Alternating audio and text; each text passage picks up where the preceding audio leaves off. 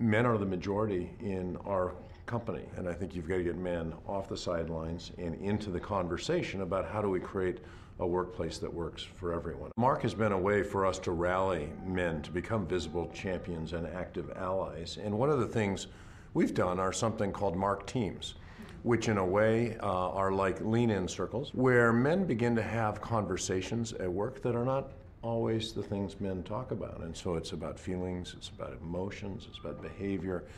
And quickly we found they became mixed gender groups, and men wanted to understand what did their female colleagues actually experience at work. And it's helped us increase awareness. I think it's helped change behavior and culture and open up conversations that are really healthy conversations.